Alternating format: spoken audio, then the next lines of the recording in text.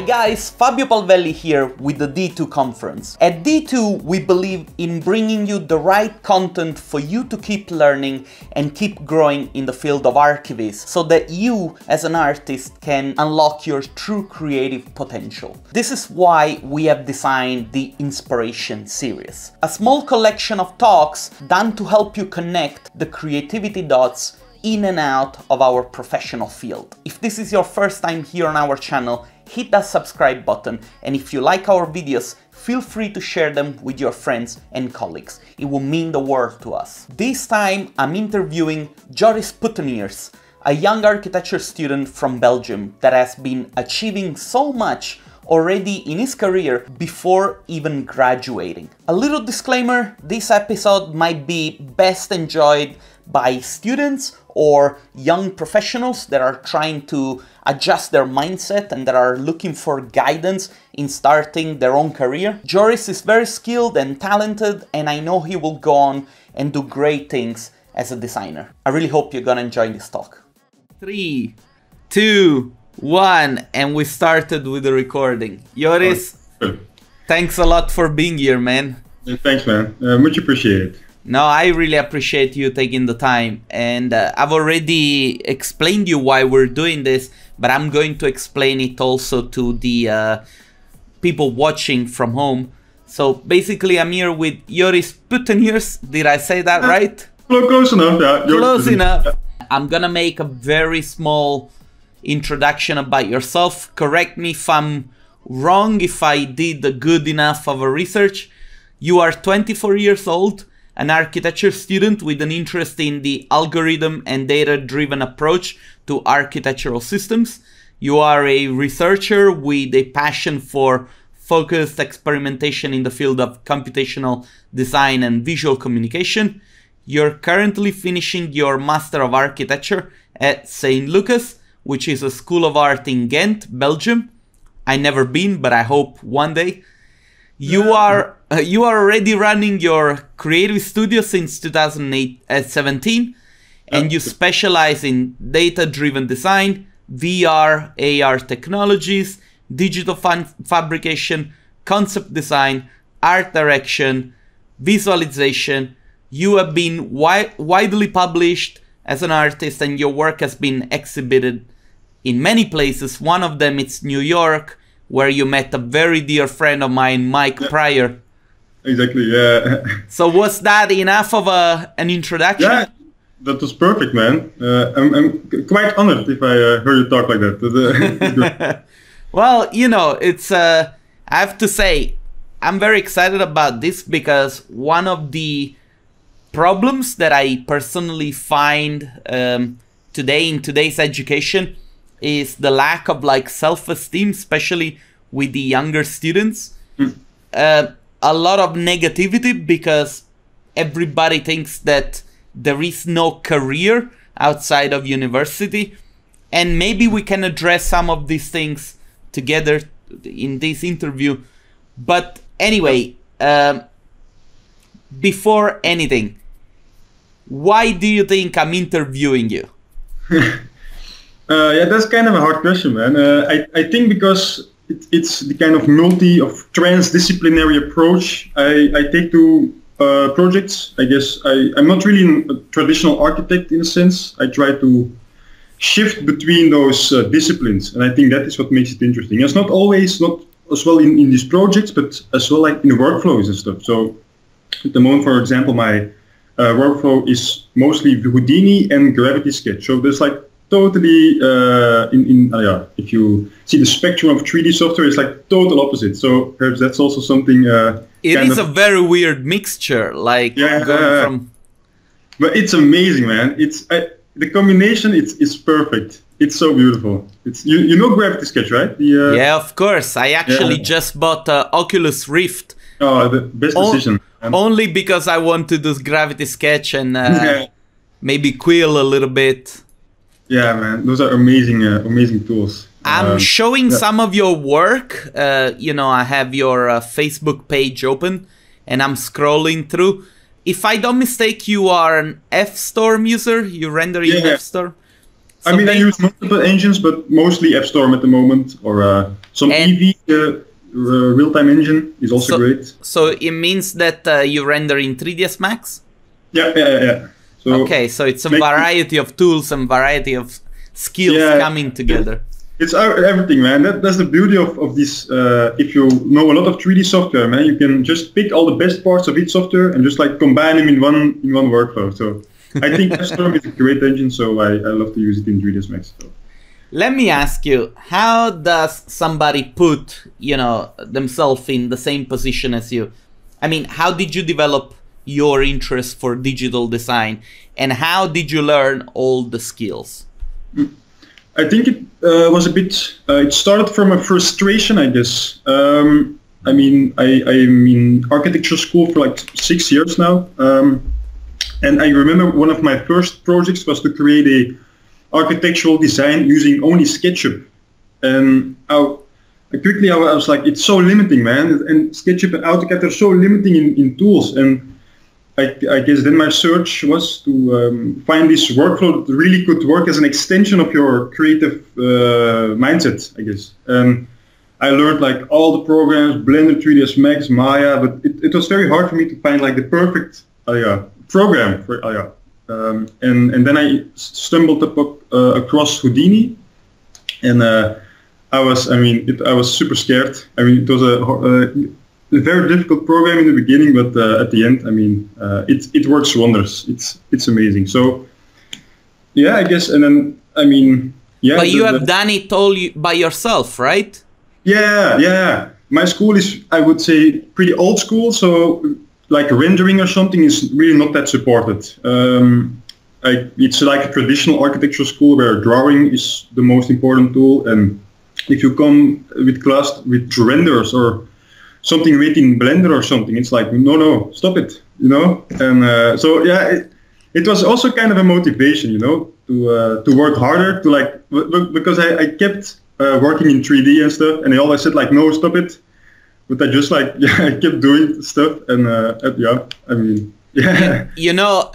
I was very lucky. About 5, 6, or 7, Jesus, time passes. About 7, 8 years ago, I was lucky enough to attend university with Chris Precht. Panda? No. Panda.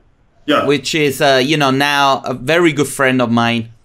And when we graduated from university, I remember clearly at that time I was writing a blog about architecture, and it was a very famous and successful blog called 3D Dreaming. Yeah. And I remember saying to myself, of all the students that I've been following through the career, because my main interest was about students, so I was following a lot of like emerging students. Chris Precht was the real single architecture student that was becoming an architect. Yeah. And now when I look back about the way I felt about him, and I look at you and the work that you do, I feel the same way about you. So I'm like, this guy is going to go far. Now, don't get over your head, but keep humble, keep working really hard. But I think that you're extremely talented designer, and the stuff that you do is absolutely not ordinary. And I really hope that people watching this will, take a leap of faith in what I'm saying and come and visit you and check out your work. Because, I think it's also a question of like attitude. In the last year, I've seen you to a couple of conferences. We just stumbled on each other. And, I don't know personally a lot of students that are that motivated, to a few. But, being a teacher and having had more than 1,000 students, when you only have like 2 or 3, but the reason why I mostly went to this conference is actually just to have conversations with people of similar interests, because where I met, rendering and stuff is not really that popular, and like most of my friends don't really know what it is or something. So it was just like to have conversations with people with similar mindsets. So I mean, yeah, I think the greatest thing about this conference is to just like meet people, and it's great. Yeah, I tell you, you're doing great because of all the people that I've known, students, those who were actually so, you know, taking everything so serious and went to conferences and, you know, studied the stuff because they understood that it wasn't about getting the grade, it was about the result, what they were making. Yeah. All of those guys, they're now doing very good things. So, you know, it's that's one way to have a successful career, so to say. Yeah. It's all about motivation, I guess. Yeah, the discipline and passion, I guess. Just passion. Be really passionate about what you're doing and professional. So I'm very happy to hear. Listen, let me ask you. You know, you're very young and you've been published. It's so many things that, you know, you have done already so young. Let me ask you, what do you consider being your biggest achievement? I'm guessing the thing I'm doing right now, I guess. At the moment, I'm teaching at the Texas A&M College in Architecture, and I am. Me and the students will be creating these algorithms that can some input parameters, and we will working with Houdini, with Gravity Sketch. So I mean, just be able to teach those guys is an amazing opportunity, I think. It's so wonderful, and the guys are great. I think that's cool. It's a very forward and you know, experimental school. Yeah. You guys know the work of T4T Lab, right? Of course. Yeah. It's amazing what they're doing. They're really I mean, exploiting these technologies in an architectural context, and that just makes this so amazing school, I think. There was a very good designers that we worked with in the past, which I think he recently has made the shift and he doesn't work in architecture anymore, but he came from the same university. Chris Thackeray, have you ever heard of him? Yeah. You also works in Houdini, I guess. No? Yeah. I'm not sure because we haven't been in touch lately anymore. But I know that he went to work on like visual effects. Yeah. I think I'm not really sure, but he came from that university. Yeah. I was also a student of T4T Lab a couple of years ago, I think. It's an emerging trend, I guess, to like architecture students shifting over to the VFX or the film industry. It's much more common than it used to be. Yeah. I hope that you stay in the architecture industry. I'm sorry, that I hope that you remain in the architectural industry. I try to work on multiple disciplines, you know, but architecture is definitely one of my biggest ones. So definitely. I want to ask you a couple of things about, you know, the topic of inspiration. I think personally, and I talk as a instructor and as a teacher, young people, especially, you know, like designers, when they're young, they need sort of like mentoring and inspirational figures to guide them, so to say, into making the right decisions, right? In your case, did you have any person in your life that provided you with that guidance, or did you look up to somebody that kind of pushed you in that direction? I mean, of course, my family's always been very supportive, but all my family members are in a totally different discipline. So it's not that they really knew what I was doing or something. I'm guessing not. I had a few very good teachers that were really mentoring me, but not in 3D or something. It was just like more for motivation and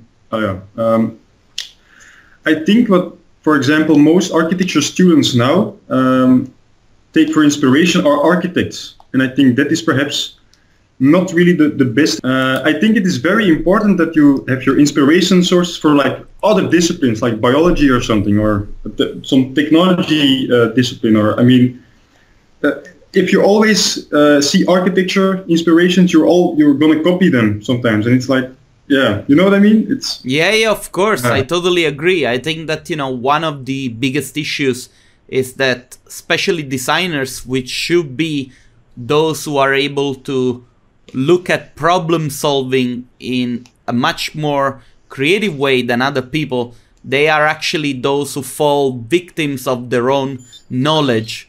So, you know, what they do is that they keep looking at architecture as the way to fix issues, design issues, when actually answers are all around us, you know? Everywhere. And it's, you know, at the moment I'm really intrigued by this biology and entomology and stuff. It's so amazing, man. And just how, it's amazing. How you can get inspiration from everywhere.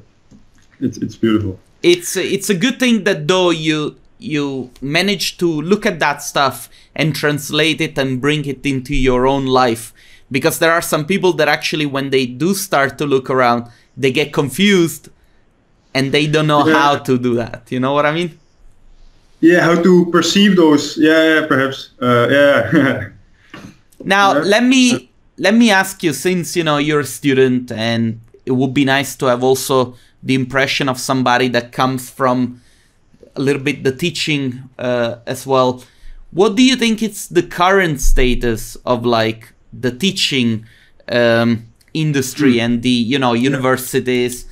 Because a lot of students seem to me that they complain about the lack of resources and the lack of professors with an ability to teach hyper current design systems. What is your take on this? As I said, I come from a pretty traditional school, and it is not encouraged by any means to work with the current technology or anything like that. So I definitely think we need to step up our game in terms of, I mean, there's so much great technology going on, and there are a lot of schools that are working with this technology, like the Bartlett or SciArc or A&M. And that's amazing what you're doing, but it needs to be more widely distributed, I guess. Like at our school, it was like since about 5 years that we had our first 3D printer or something. It's like, it's small steps, right? And I do understand that it takes a lot of financial support and stuff, but I think we really need to focus on that. Just like try to implement all these technologies into the schooling system. And as architects as well, we need to be somehow at the forefront, I guess, of technology and how we can implement those inside of an architectural context. And it's need to happen in the schooling system, definitely. What about, what do you think, why sometimes there is a feeling that, you know, teachers are kind of like fighting progress rather than, you know, embrace it? Why do you think is that? I think that it's some of the teachers I have, they've been teaching architecture for the past 30 years in their ways, you know, and I do think, I mean, it's hard to change, man. I think, they're a bit stuck in the stramine, or how do you say it? It's okay, I understand. They know their ways, and only their ways is good, right? And you see it like a lot in my classes sometimes as well. Like if you are coming up with a way to design in a different way, they always say like, no, just do it my way or something. So I think it's a bit about the mentality, I guess, or a bit afraid to change. Yeah. I don't know. I'm just wondering if it is the same thing, say, in medicine, or if you study law. You know, I mean, these are all things that, you know, they're changing. Like law, you might have new laws that are coming in, and if a teacher doesn't learn those things, they cannot keep up, you know? And I'm guessing with design, it should be the exact same way. I fear personally that there is a very big bias when it comes to the teaching, because teachers design or they teach design like if we were designing for other designers.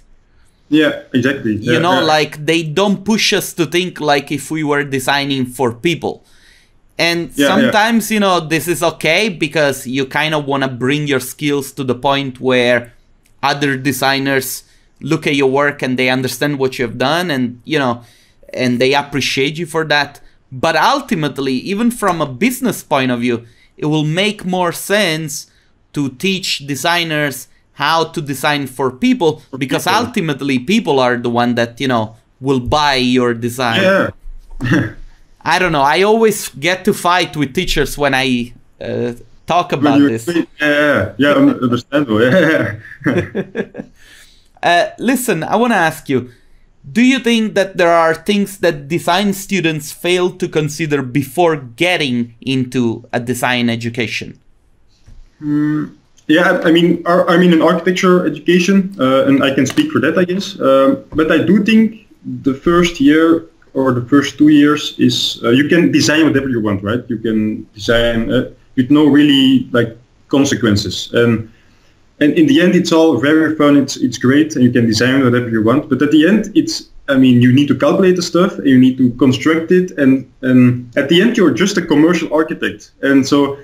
In the beginning, your views are like, oh yes, I can do whatever, but in the end, yeah, you're trained as a commercial architect. So it's not how do you say it? It's not really what is expected sometimes. And I was actually a little bit disappointed at the end, but because I didn't know that all this stuff. Like, we have to basically think like engineers instead of architects sometimes.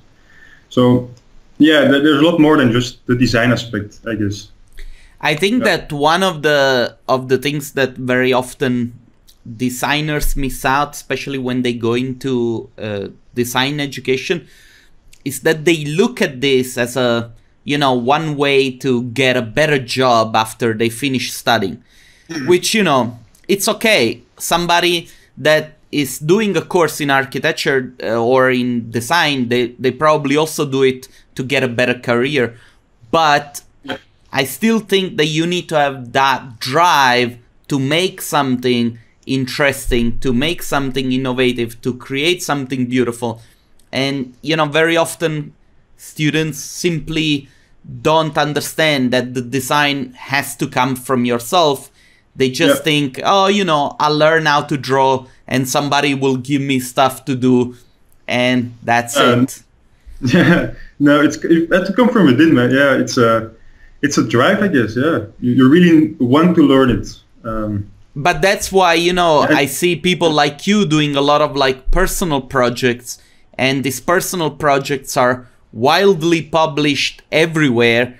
And then you see other younger designers not doing as well. And I'm like, yeah, that's the reason, because somebody really is into what they're doing.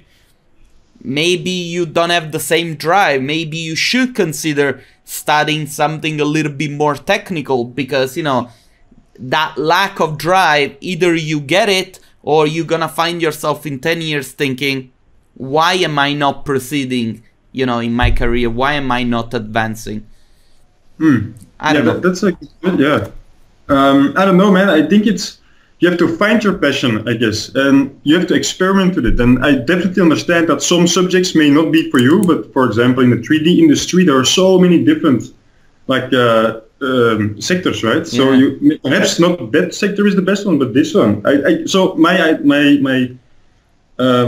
thought on this is just like try everything, see what works, and just like focus on that, I guess. In that case, yeah. When did you say, okay, this is what I'm going to study? You know, I'm going to go into architecture. When did you make up your mind?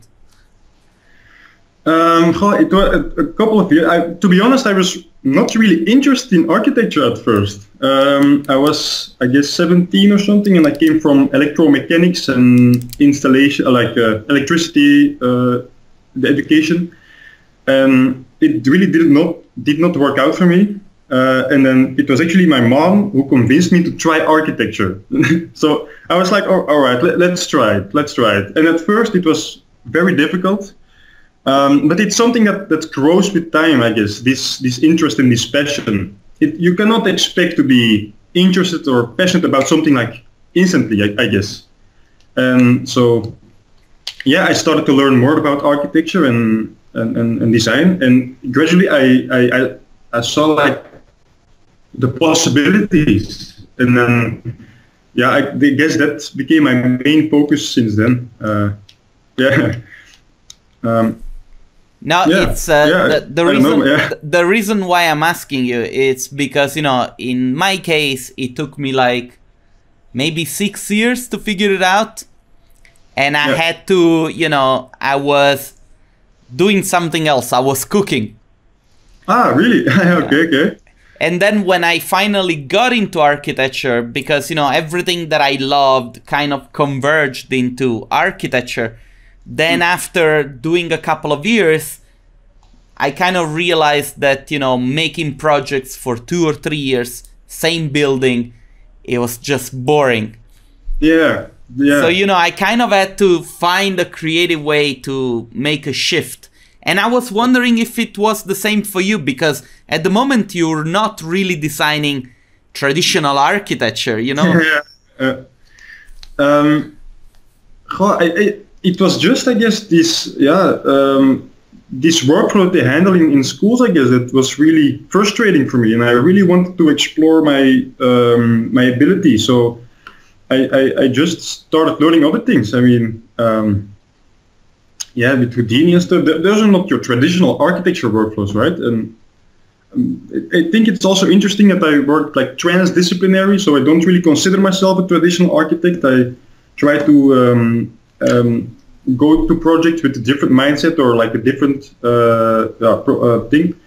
And that's also the reason, for example, I did some project with bioengineers and engineers, and some he's now teaching it in TU Delft. He's for a space engineer.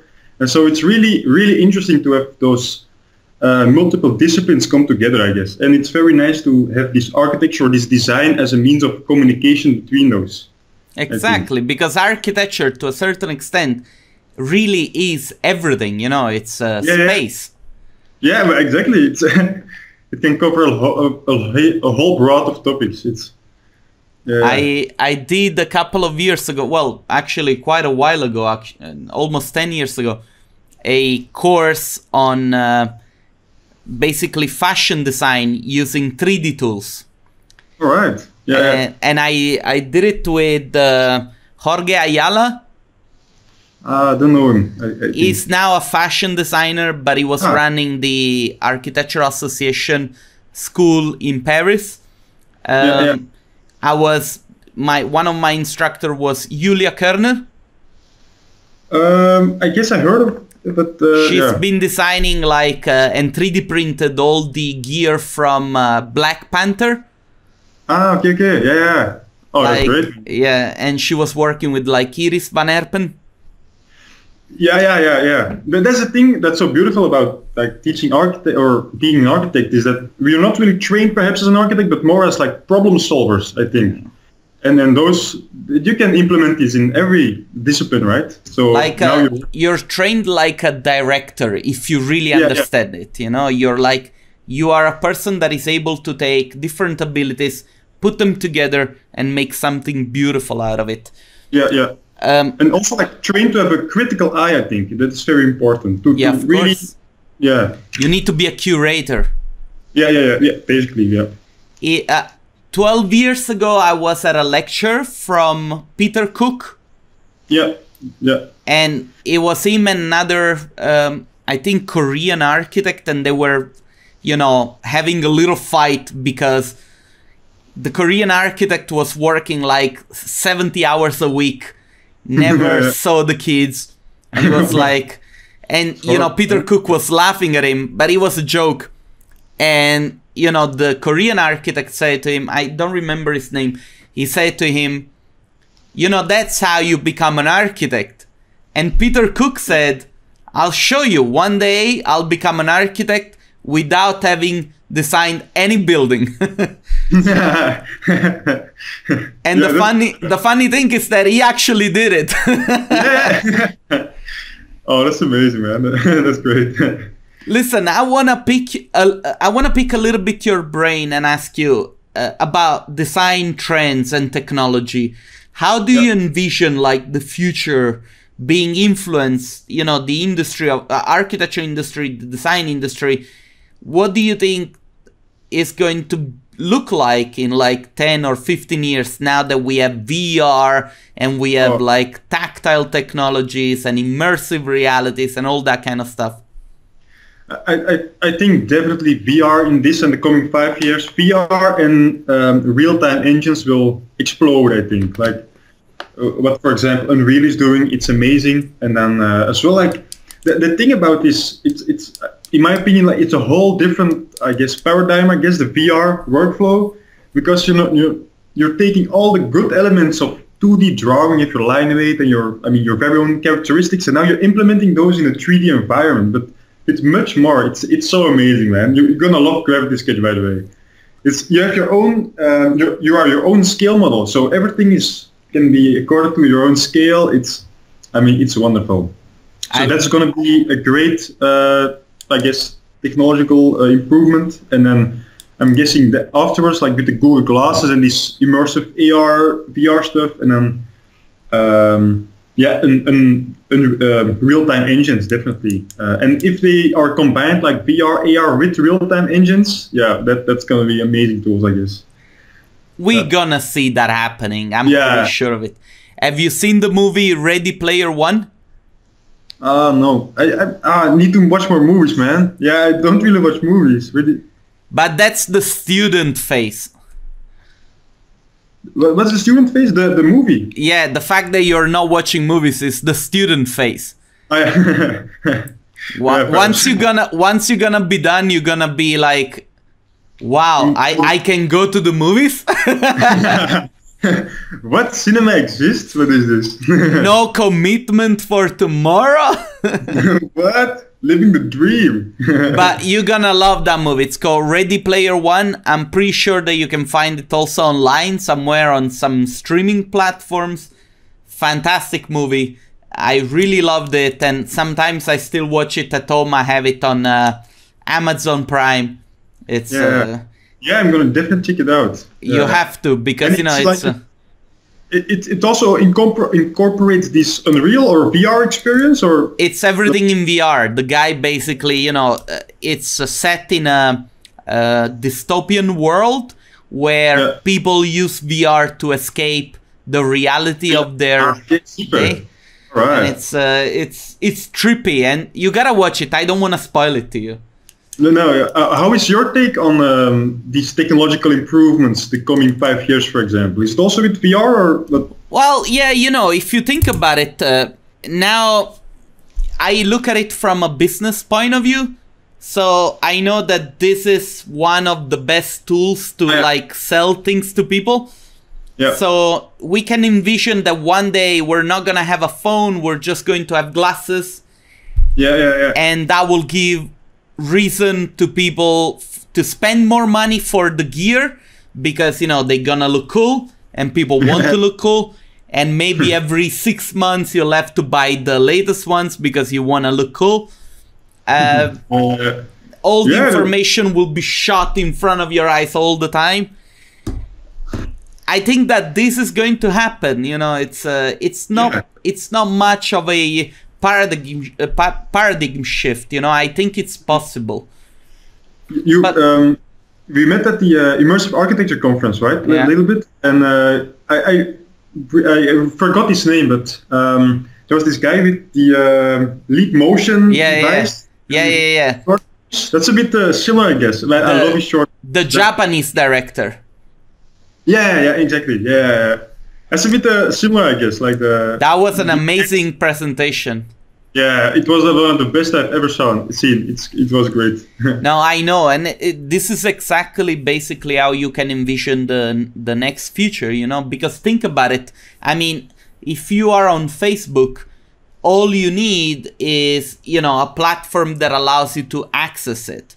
Now, if you can only use your hands, like in Leap Motion, you'll be able, to move stuff out of your face, and your glasses will track everything. It's we need to see the consequences of that one day, and like we're all cyborgs. Yeah. Exactly.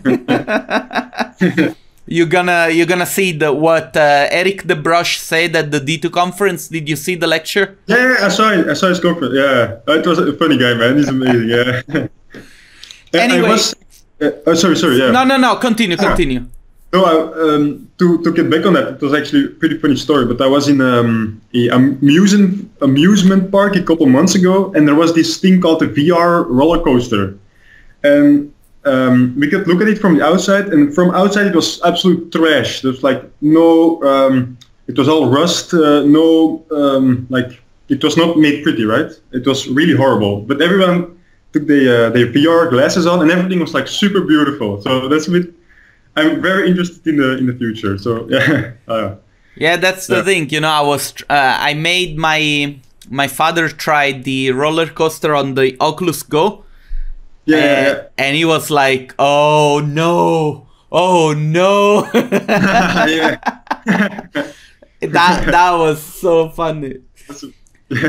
Listen, just to segue back to our previous question, how do you think designers should future-proof themselves when it comes to technology? I think investigation in like the current tools and workflows, I guess, is very important. Like as I said, like pick all the good parts of a certain tool and try to implement those. I guess like every tool has its specific specialties. I mean, it may be a bit. I mean, learning all the tools is quite time intensive, but in my case, it was definitely worth it. I guess I can only speak for myself, of course, but I would suggest learning as much as possible, learning all the tools, and just making up your own mind. What is the best tool, for example, for this workflow or for this one? And I mean, yeah, I guess, learn as much as possible, man. I don't know. We have to tell that to the teachers at university. Yeah. Teach 3D. Yeah. Joris, listen, we are done with this conversation. Believe it or not, we have already been going for 36 minutes. I just wanted to take the chance to thank you for, being so available and to, share your experience as a student. To me, it's very important that students get inspiration not only from people from the industry that are already doing stuff, but also from those who are starting out. And I think that we need more people like you. We need more role models. So I really hope that those who are going to watch this, they're going to find that role model in you. And I'm very thankful for you for the fact that you gave me your time to do this interview. It was all my pleasure, man. It was great fun. Joris, I'm going to stop the recording. Don't go anywhere so that I can thank you again, okay?